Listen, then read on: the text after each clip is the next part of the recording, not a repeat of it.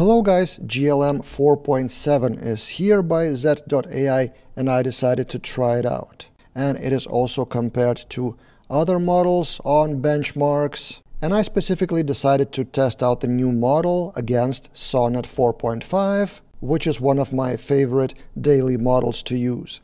Especially since GLM 4.7 is now free in open code. Not sure for how long, but Dax from open code wants us to have fun, and we will.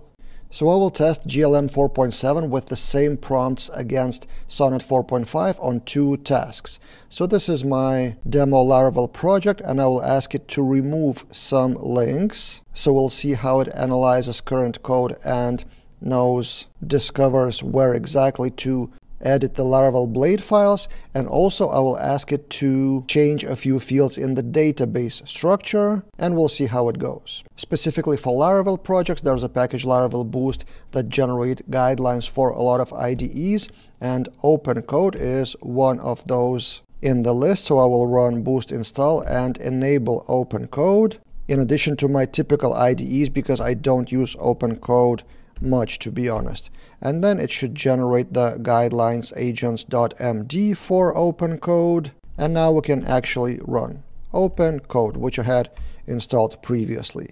And then in open code, we can choose GLM 4.7 model, or you can change that. So here's the list of models, recent, and you can choose others. And as it is said, it is free, at least for the time I'm shooting this video.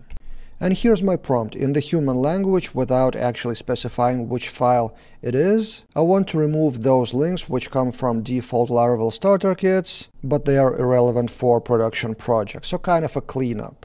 And let's see how GLM 4.7 thinks and what it does. Make it bigger, so it's trying to find the files in layouts, including Filament, which is installed in this project, so probably the right way. So yeah, it's doing grep and found two files. Okay, removed the links sidebar blade, and yeah, it is done in 52 seconds. If we refresh the page, are the links gone? Yes, they are. And if we take a look at code changes, this is why I run, by the way, terminals like Claude Code or Open Code inside of Cursor. I can easily switch to code review mode, so see the changes in Git. Let's close the terminal for now. And yeah, the change is pretty obvious, removed those two things. And those other changes are irrelevant. Those are system changes for AI guidelines with Boost and Open Code. So it's done pretty well. Now let's try the same thing in Sonnet 4.5. So I run Claude Code and I will switch the model, which is I'm on Opus by default, but let's switch to Sonnet for this particular experiment, and let's run the same prompt. Here's the prompt. Let's hit enter and see not only the result, but actually what it does under the hood. I actually became quite a big fan of watching LLMs in action and understanding how they process the things. Some error while reading the file, so it will read differently. Okay, so same result, or roughly same result. No, I think it's identically the same result. And yeah, done in, I think, 30 seconds or so. So yeah, for this simple test, both models did well. Sonnet was twice as fast, but GLM is a cheaper model, so it's worth waiting for a while sometimes.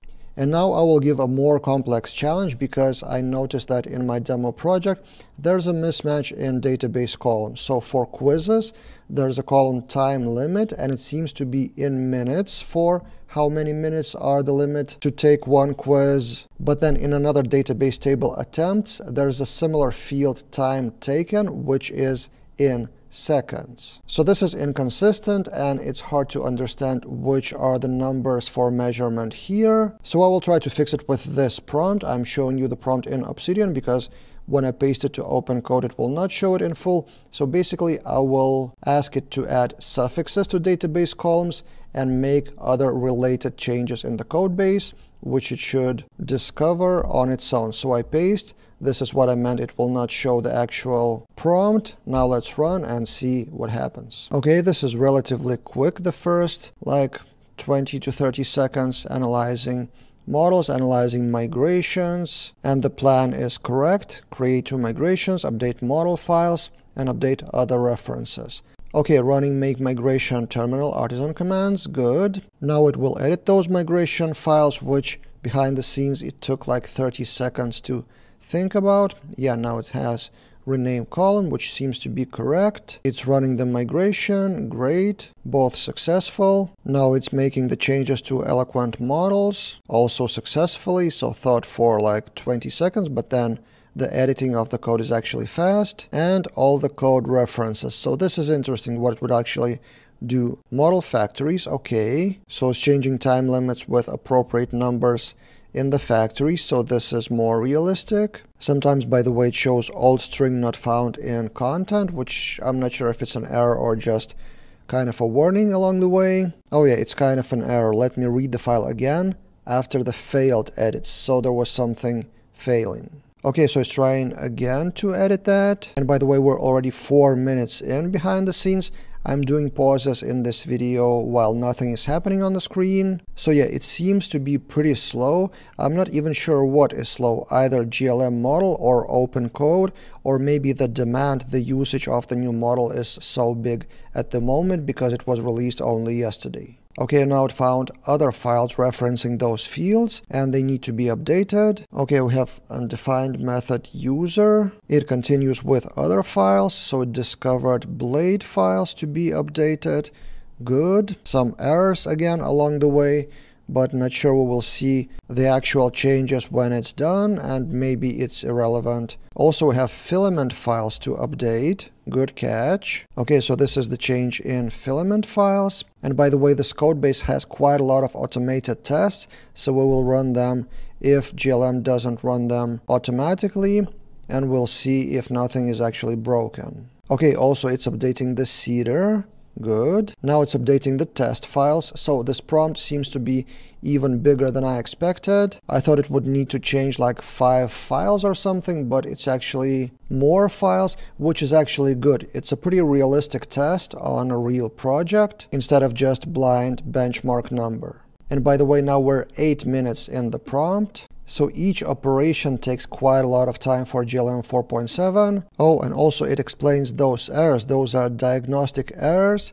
So it's something with linter or probably open code syntax checker, undefined property. So yeah, I think it's not really important. It's more like warnings for the syntax. Okay, now it's doing grep for all the references, probably searching for what it missed potentially along the way, and found another test, filament test, to update. So this is probably a good behavior, not just one-shotting blindly and showing the success, instead reanalyzing and double-checking. Okay, a few more changes, another warning. It's taking so long, it's 15 minutes, so I started to read Twitter, by the way, in the background, and found out that Cursor has a new release for layout and stability improvements before Christmas, so it's probably good. People were complaining quite a lot about Cursor UI things. But yeah, I don't know, it found another reference to time limit. Maybe I'm spoiled with Claude Code, and especially I've been working with Opus over the last few days. So to me, the speed is kind of intolerable, but again, GLM-4.7 is cheaper, so probably it's the case of you're getting what you're paying for. And it's running the tests now, which is great, probably final stages. I was expecting that I would have to run the tests manually, but it's great that it did. And also it's running full test suite now. Will it succeed? Yes, all the tests are passing in 9 seconds, so it didn't break anything. Well done. Also now it's running Laravel Pint. All those are in the instructions in the Laravel Boost powered Agents MD in this case, or Claude MD for Claude Code. So it instructs to run tests and Laravel Pint for code formatting, which is great. And another double check for something. Passed tests again. So for those kind of tasks, I'm pretty happy to wait, and now it's giving the result, and the final time was 17 minutes. But the result seems to be successful. I was watching that in action, and we can also check visually. If we go to quizzes, there are minutes here, so nothing is broken. If I start the quiz, it is loading with those minutes in the timer. So yeah, did GLM-4.7 deliver for such a big task? Yes, it did. Now let's try the same for Sonnet. So here I am in Cloud Code. I have two separate actually repositories for those projects. There's exam folder and exam GLM folder, and two separate databases as well. And I will paste that prompt, and let's see what happens. Will it be same or roughly similar 17 minutes? I'll probably make bigger pauses for Sonnet because this video is not about Sonnet. We all know that it's good enough. So we have the plan, and I will stop this video along the way when something important is happening on the screen. Okay, so it's doing the same things in new migrations for now, renaming the column. Now we're 1 minute in, then same changes in the eloquent models, 2 minutes in, and now probably the main part, all code references to those fields. So the factories also found other files like filament table, we're 3 minutes in now. And just in general, it's worth watching Sonnet in action because the action is happening pretty much every few seconds. Something is happening. With GLM, I was actually kind of yawning and waiting for something to happen on the screen. Okay, it crossed off the updating of code references, running migrations, done, and now running the tests. And this is where often Sonnet actually fails. And as expected, we have a failed test. And what is the actual error? Okay, the error is quizzes has no column name time limit, so it left time limit somewhere. So yes, it didn't update the tests. The tests were actually old, and now it's going again to fix the tests.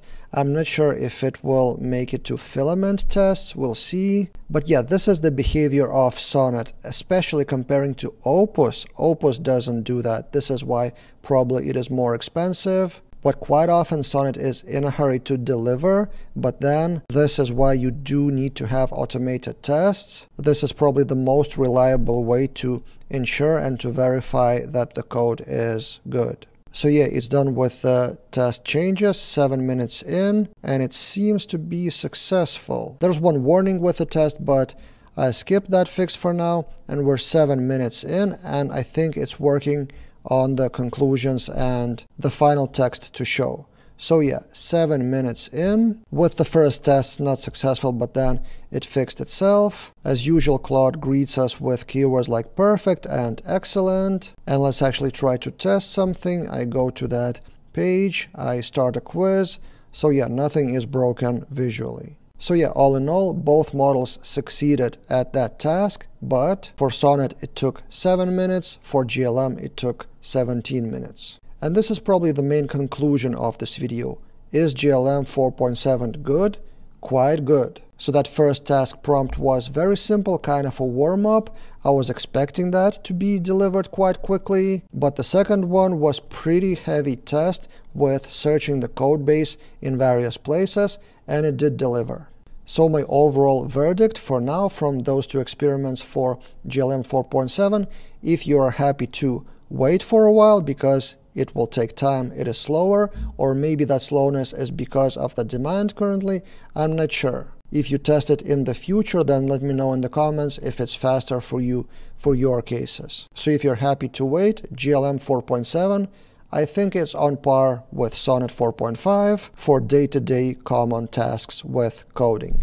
What do you guys think? Let's discuss in the comments below. And reminder, more of my AI coding experiments are on my Substack newsletter, AI Coding Daily. I send a free newsletter issue every Wednesday with the industry news and my latest experiments, and some extra content is for premium members, paid members of that newsletter. So for example, I've shot a series of 9 videos about Laravel and AI exam project, and this whole series is available for paid members, including the repository GitHub. So yeah, if you want to support my mission of doing more experiments, subscribe to paid plan of that newsletter. That's it for this time, and see you guys in other videos.